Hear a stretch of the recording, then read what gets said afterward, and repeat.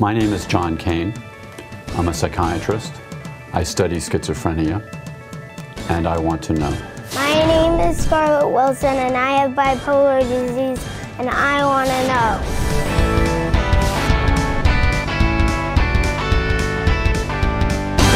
Hi, my name is Betty Diamond, my name is Sodia Sinclair, I study lupus, and I have lupus, and I know. want to know.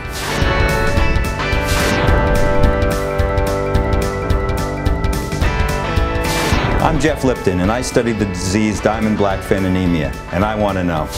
My name is Alex, and I want to know. My name is Peter Davies. I'm a neuroscientist. I study Alzheimer's disease, and I want to know. Hi, I'm Eleonora Ferrante. I have rheumatoid arthritis, and I want to know. I'm Betty Steinberg. I'm Tom Rothstein. I study respiratory papillomas. I study B lymphocytes of the immune system, and I want to know. I'm Kanti Rai. I study chronic lymphocytic leukemia, and I want to know. I'm Peter Gregerson. I study the genetics of human autoimmune diseases. I'm David Eidelberg. I work on Parkinson's disease, and I want to know. My name's Kevin Tracy. I study diseases that are caused by inflammation, and I want to know. I do science because I want to know. The Feinstein Institute attracts people who want to know.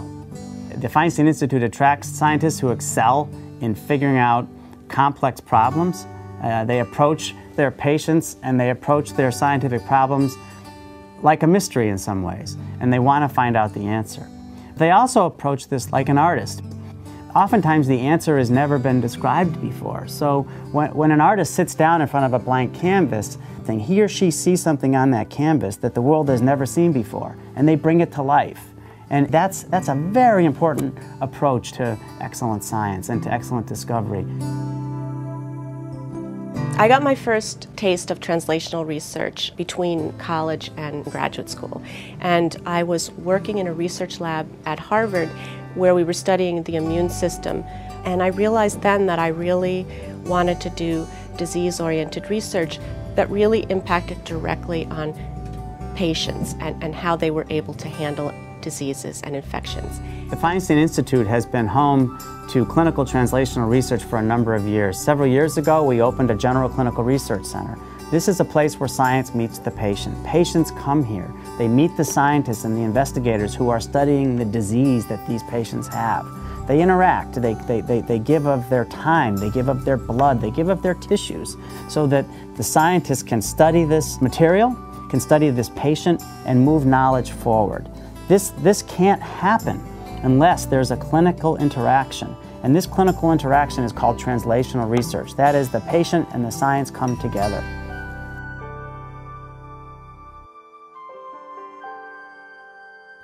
I study the genetics of human autoimmune diseases, which encompasses many different diseases. My main interest is in rheumatoid arthritis and also lupus. That includes also type 1 diabetes, juvenile diabetes, multiple sclerosis, inflammatory bowel diseases. What we've seen in the last really 3 to 4 years has been an explosion in new information about the genetics of all these diseases, and one of the things that's become apparent is that they are very, very complicated. There are many, many genes that contribute to these diseases in complex and overlapping ways. And any one of these genes tends to have a fairly modest effect. So you have to put them together to really understand what's going on. I'm Eleonora Ferrante. I have rheumatoid arthritis. I was 36 years old when I was diagnosed. My kids were 4 and 7, and it was awful. For about a year, every day there would be something new wrong with me. Finally, after about a year, things started to settle into my joints. I couldn't lift my arms, couldn't close or open my hands. It was pretty bad. I limped. Yeah, it was really hard. I was diagnosed with chronic lymphocytic leukemia about 10 to 12 years ago. I am part of the research. They take my blood, and some of those vials are part of that research. I'm in an early stage of the disease. But at some point, I'm sure it's going to progress, and without research, there's not going to be a cure. My ambition is to find a cure for this disease. And I'm fortunate in partnering with my basic science colleague at Feinstein, Dr. Nicholas Chiarazi, the two of us together bring in an effort for what we call translational research.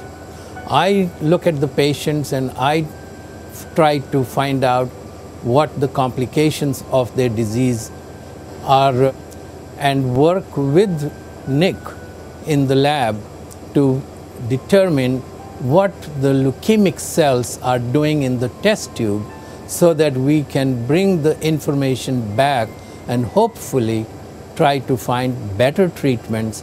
And of course, our overall objective is to find a cure. I study lupus, which is an autoimmune disease that affects primarily young women, women in their childbearing years. And why do I study it? I study it because in medical school, I was amazed by the idea that this system that the body has evolved that protects against outside invaders can turn against itself. And one of my fantasies is to develop a post-infectious model of lupus in the laboratory so that we can then see where the immune system goes wrong.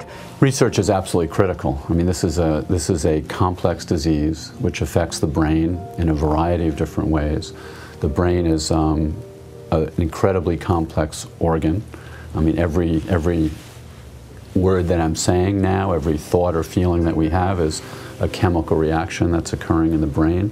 We're just really in the beginning of our ability to understand the different ways in which brain function can go wrong.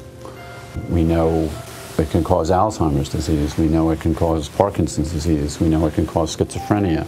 The impact of advancing our knowledge in this area on the lives of millions and millions of people and families around the world is enormous. I'm so grateful that we found these doctors, you know, and that for me, I didn't realize how much was lost until it started coming back.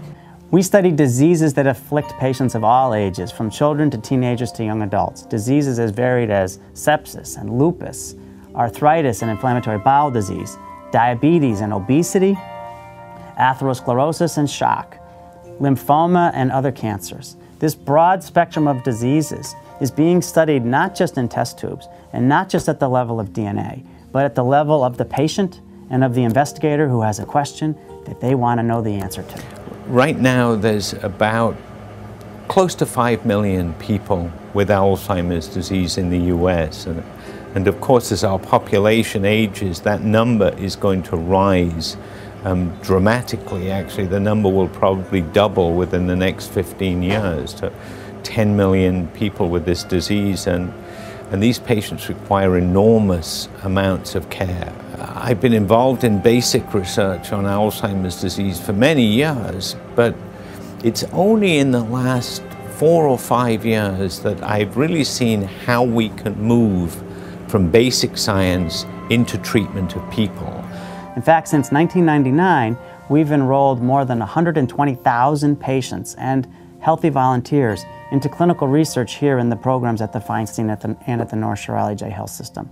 That's a staggering number. I think everyone appreciates that Parkinson's disease is one of the major problems with the aging American public. We're all getting older, and modern medicine's just been terrific at extending people's viable lifetimes. But with that comes all sorts of things. There's Alzheimer's disease, Parkinson's disease, and a host of other medical issues associated with healthy aging. Now, Parkinson's disease itself is really a mystery. It's been around for at least 2,000 years. There are descriptions of it in the Egyptian hieroglyphics and probably also in the Bible. But no one really understood at all what it was due to until around 30, 40 years ago with the advent of dopamine and understanding that it's due to the loss of dopamine at certain key areas of the brain. What I want to talk about is Parkinson's disease. Parkinson's disease is a lousy, faint,